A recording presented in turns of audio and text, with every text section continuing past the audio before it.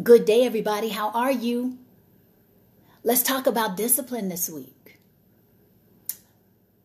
What if it's always been hard for you to be disciplined? Is that you? Or maybe you've been disciplined before, but you keep falling off the horse and you don't understand why. Is that you? Or maybe you have like a love-hate relationship with discipline. Some of us may love it because we see the results that it's produced in our lives. Some of us may hate it. That word's kind of heavy, but it works for right now. Some of us may hate it because it's like you got to do what you don't want to do. Maybe it's so challenging, or it's painful if you got a body goal, or maybe it's just if you feel like you want to relax and what you need to be disciplined about wants to push you. You're like, ugh, right? Or maybe you don't even have a relationship with it at all. Maybe you're just kind of coasting and you don't feel like you need it, or you don't want to feel like you need it, right? Like there are so many myriads of ways that we could approach whether we think we need discipline or not in our lives. But if you feel like it is something that is missing from your life, you might want to stick around for this conversation. If you don't think it's important to have discipline, if you're like, whatever, you might want to stick around for this conversation. Because I want to pose the idea that discipline is paramount. Discipline has become like a BFF for me. Discipline is what helps me to feel encouraged and empowered at a time like this, where we're dealing with some shakeup in the world. It's the one place that I do have the ability to control what's happening in my environment, to control what's happening up here, to control what I'm giving my focus and attention to, right? And if I can rely on me, then I can probably trust the results that I get. I know I've given my best. I know I've done what I can do. Now, whatever shows up, that's intended for my life. So let's talk about it today. Welcome to the conversation, everybody. Hey, Mike, how are you? Thank you so much. I had a beautiful birthday, actually. I'm going back through these comments to see what's up.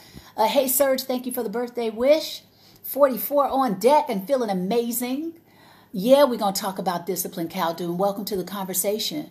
It is, to me, a cornerstone of success, discipline. Discipline is that thing that you lean on when you do feel a lack of control in your life, especially then, not just when you do. Hopefully you hold on to it when you get things back under control, but especially when you feel a lack of control. Discipline is that thing that can give you a sense of certainty, because you're engaging in something consistently, right?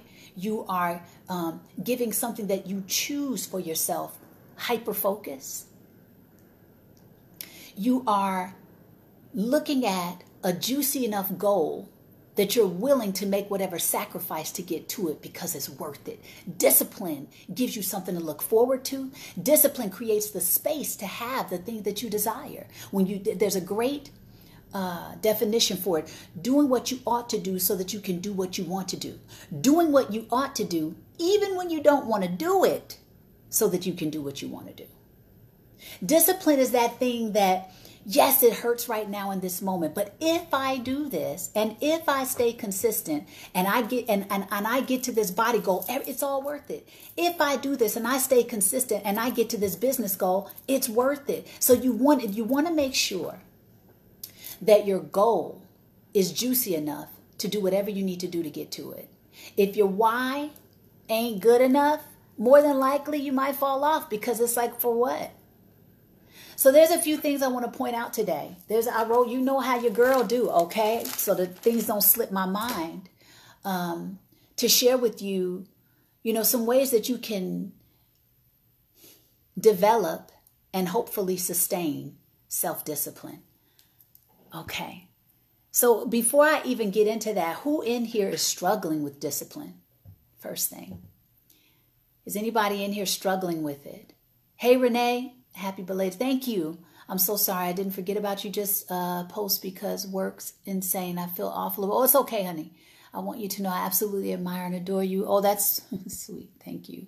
So I hope you Have a blessed new year of life. Thank you. Thank you very much. No problem. I'm grateful to be alive, to have my peace of mind, to be in good health. I mean, these are things that I count my blessings, man. Thank you. So who is struggling with discipline, or who just wants some tips on how to, maintain and sustain it? Kim Ling says discipline in our house is imperative, not a physical consequence form of discipline, but a form of structure. Come on now. Structure helps my children strive, especially our son with autism. Bless up. Discipline is self-love. If you guys missed my, thank you for that, Kim. If you missed my post about discipline yesterday, it basically speaks to that. Like discipline, it gives you a sense of self-respect because you're caring for yourself on this level. It's a form of self-care because you have prioritized you and you're doing what you need to do for you. That is like respecting yourself. That is a form of self-care, self-love. Discipline is power because the more that you engage in being disciplined, the stronger you get in it. The more you engage in discipline, the better you feel about who you are and how you're showing up in the world. At least for me. Discipline is freedom. Exactly what Kim is saying, because think about it. If you discipline your kids, you're going to trust them more not to have to micromanage them. Think about it if you're disciplined at work, how your boss is not going to micromanage you because they know they can trust you. It's freedom. Think about how in a relationship, if you hold a certain aspect of the relationship down, your partner is going to trust you more. It's freedom. There are so many things that discipline is that to me, it is so worth cultivating in your life. When you can rely on you, which is what I was speaking about earlier at the top of this chat. You can trust your results more. You can trust who you are more. You can trust how you're going to show up in the world with discipline. There's things that I need to do as a vocalist, as far as like doing vocal exercises or working out at the gym because my body is an instrument. When I do what I'm supposed to do with my instrument, I can trust myself out on the stage more. But if I don't work out, if I don't do cardio, I don't know if I'm going to have enough wind. If I don't do the vocal exercises, I don't know if I'm going to be able to stretch to the notes I want to get to or have the clarity of tone in my voice that I want to have. All that stuff takes discipline to get there. If I want a certain quality of me to show up, discipline is required. Woo! Yes, bro. Yes. If I want a certain quality of me to show up for you guys, discipline is required. I meditate in the morning, not only for me, but how I show up in the world. I visualize consistently, discipline, so that I can get to that thing. So that by keeping it at the forefront of my mind, I'm going to take the actions necessary to get to it. But if I don't visualize enough, I'm probably going to forget about the goal and not get to it. That's why we write the goals down. It's another way to stay disciplined. Do you even write things down so that they're in plain sight? You can see where you're going. You know how many distractions we have out in the world, right? That are vying for your attention. Billboards, TV, ads, social media, live broadcast, whatever it is, dings and blings, text messages, whatever those things are vying for your attention, splitting your focus. And every time you want to sit down, stop and start. It requires discipline to turn your phone off. It requires discipline, but it'll help you be disciplined to turn your phone off. Right? Like I literally keep my phone on Do Not Disturb now. It's one of the best things I've ever done. Because otherwise I would be getting phone calls that would break my train of thought. Phone calls break my train of creativity. Phone call break. I can't get nothing done like that if you keep fragmenting my focus. I will give that time when I have time to give that time. Do you cut your phone off so that you can get discipline? Let me see what y'all are saying. Renee says, I have a hard time with discipline because my anxiety and depression sometimes takes over and I give up on myself. Okay, thank you for your transparency, honey. Okay. I might have to do a series on anxiety. I lost my discipline for the last 2 weeks because I still cannot work and do not know where it's going to end. I need to take it back. That's right. Ooh, glad you said that, Shirley. Thank you for your authenticity. Thank you for your transparency. This is exactly what I'm talking about. One of the aspects that discipline is something to lean on. I don't know when things are going to open back up for my profession as far as entertainment is concerned. I don't know. But what am I doing? I'm not dropping my disciplines. Because guess what? I'm still visualizing where I'm going. I'm still seeing the next frontier. I'm still writing my goals down. I'm still getting clear about what I'm going to accomplish this year. I'm still writing down action steps to get to those plans. I'm still stretching in what's possible. And because I'm doing that, more ideas are coming in daily because I'm making the room for it. Through discipline, I'm creating the space for more to come in. I'm creating the space for me to think. I'm creating the space for me to be creative. I'm creating the space to connect with more. So yeah, that's on hold. Cool. I'll be back. Let me get to this in front of me then. Let me just get to some disciplines. I'm now back on working out every day. Even if it's just a little bit, do things incrementally. Moderation or incrementally.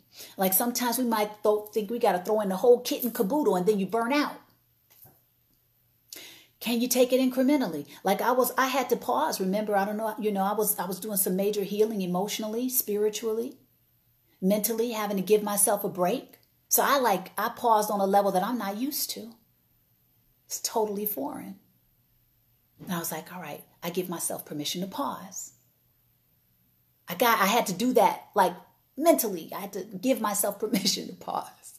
Some of us need to do that, especially if you're a workaholic or you go, or you're just used to being busy. You know what I'm saying? Pause. There's power in pausing. There's power in stillness because maybe if you go, you need to be still so that you can get the next jolt of inspiration, the next spark of creativity, the next motivation for change, the next expansive way to see life. If you're always going, you might not be able to capture it. And you just operating on old inspiration, old ways of doing things. Maybe the pause is necessary. Trusting the flow. But then get back on the horse.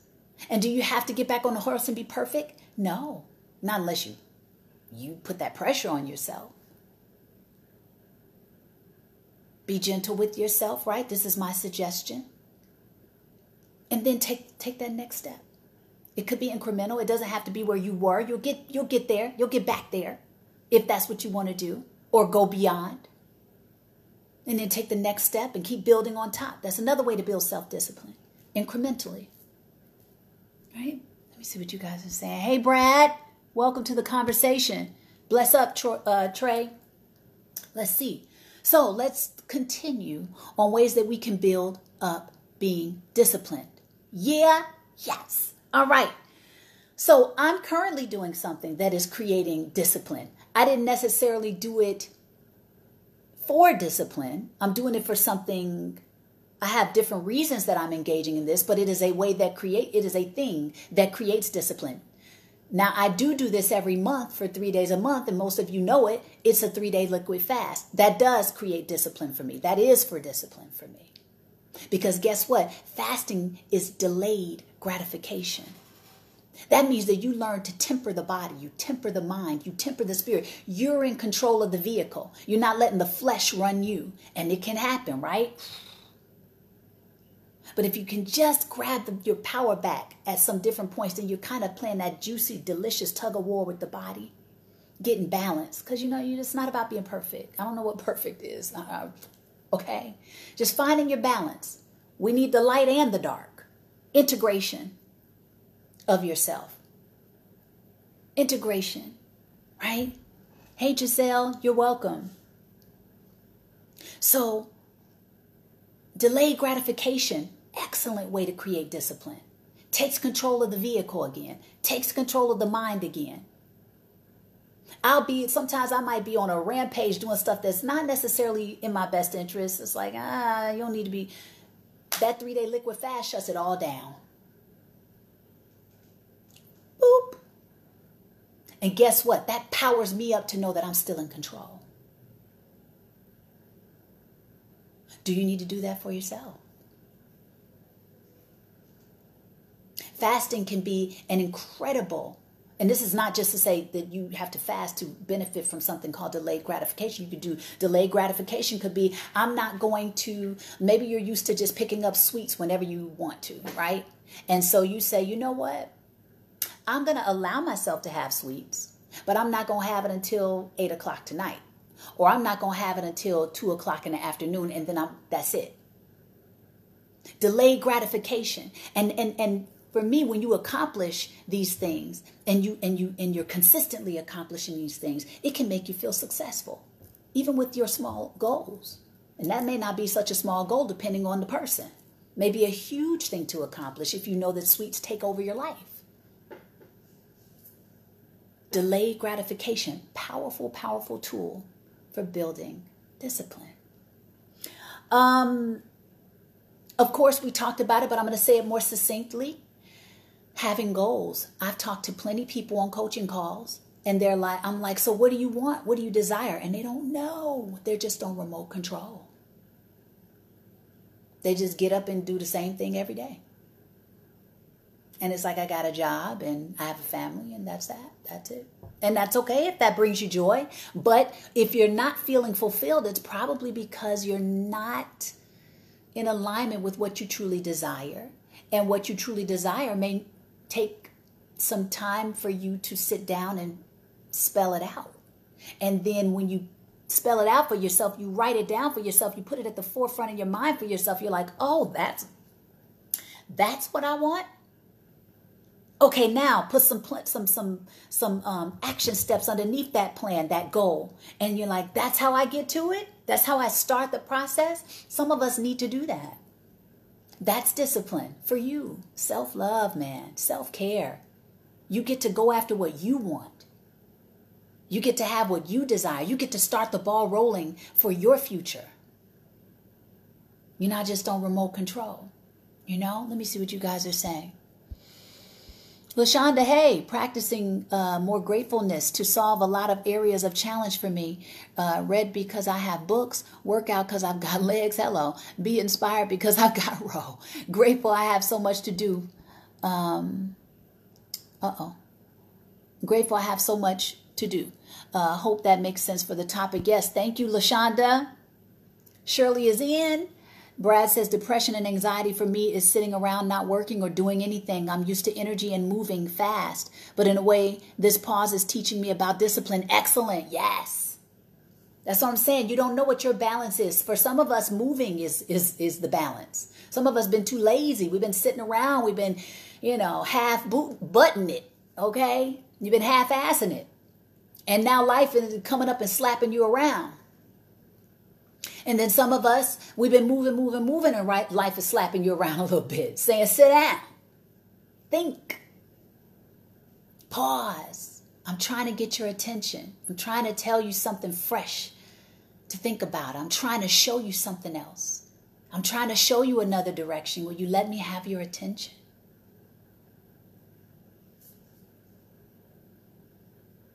Right? Let's see what else I wrote down. Ooh. How long have I been talking? I don't know. Okay. Make sure you put yourself in a good environment to succeed too, so that you can be disciplined. I mean, and that can, oh my gosh, that can be a range of things. I mean, for example, if you know you're challenged with eating at a fast food restaurant, but you know they got salads there, it might not be the best thing to go get your salad from that spot. You know what I'm saying? Give yourself a fighting chance to be disciplined. Create brilliant environments for you to think in, to grow in, to, if you got to find a corner in your house, I don't know how big your space is, you may have to just create a space that makes you feel like this is for me. This is for me to come and sit down and think. This is for me to come and sit down and write. This is for me to do this creative project. right?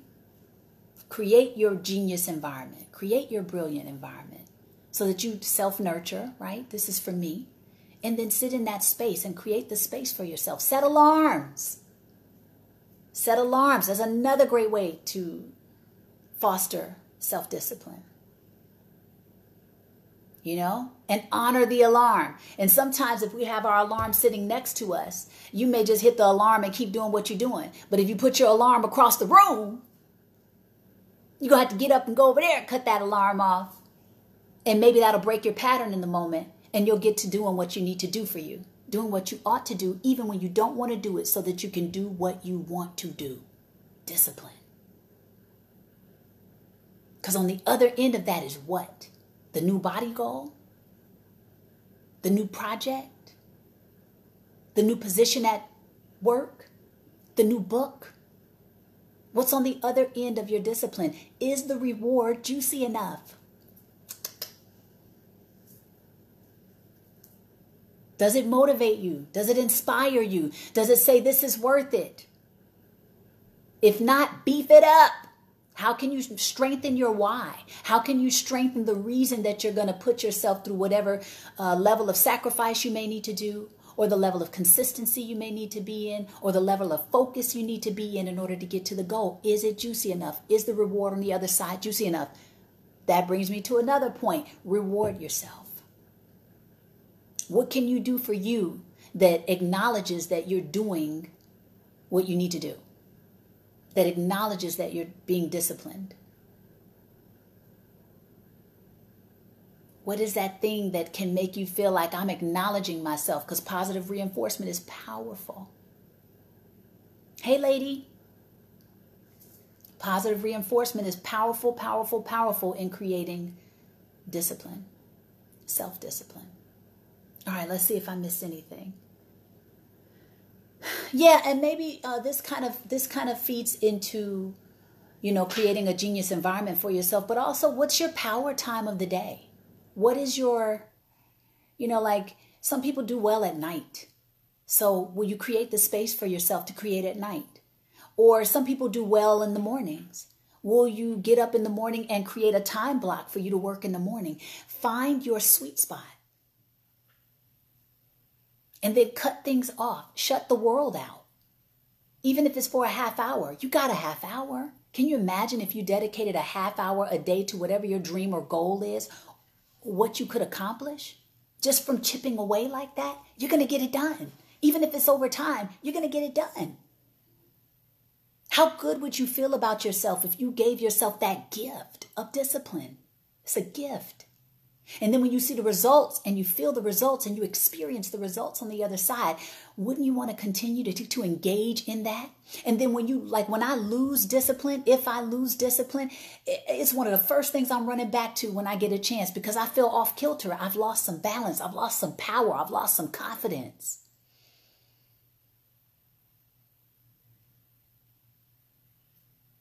So here's to turning discipline into your BFF. Your best friend forever. Because it could be the thing that helps you to take everything to the next level. Mentally, spiritually, emotionally, and physically. Discipline is queen, baby. Hey, Alex. Bro, it's been a hard day. The lockdown has been extended until August here in LA. Huh? Lord, Lord, Lord. Alex, I was wondering about when they were going to give us more information about the lockdown. That's wowzers. So we got some hanging out to do, y'all. What are the next most powerful steps that we get to take for your empowerment? Because that's where it's at. This is an opportunity. We're going to look at this. I'm looking at this as an opportunity. I choose to look at this as an opportunity. How about you? How do you choose to look at this? I just got some very, very interesting news right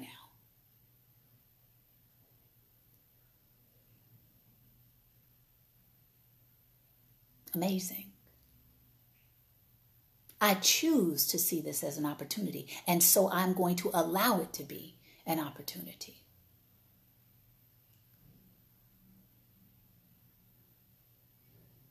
How about you?